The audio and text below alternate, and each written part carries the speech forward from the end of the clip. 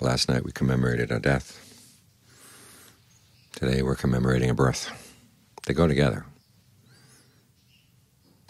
You can't have birth without death, and yet everybody likes birth. So much so that when you die, you want to come back and be born again.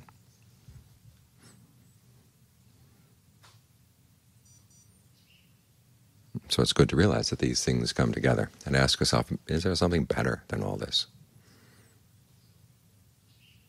Is there a happiness that doesn't change? Is there a state of well-being where you don't have to experience these kinds of things? Because there's so many things like this in the world. It starts out well, and then it just kind of deteriorates.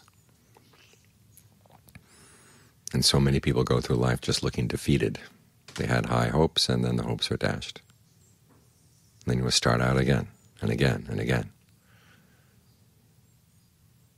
This is one of the good things about the Dharma, is that it doesn't dash your hopes. It says that it is possible to find a true happiness, and you can gain it through your own efforts. But it's going to take work. The question is, have you had enough of the old way of doing things? You want to try something new.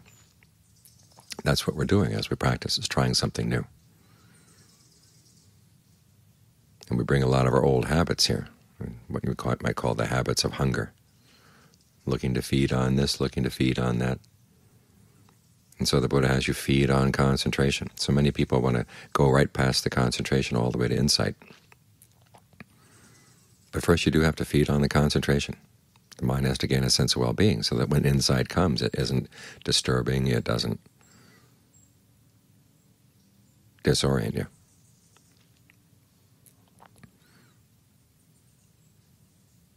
When we reach the concentration, then your next habit of hunger is, well, what's next? Where do I feed next? You keep feeding right here, and you find that it gets better and better and better as you feed right here. So this is the way out, learning to keep the mind in a state of good, solid concentration and watching it, questioning it every time it goes out. Why are you going?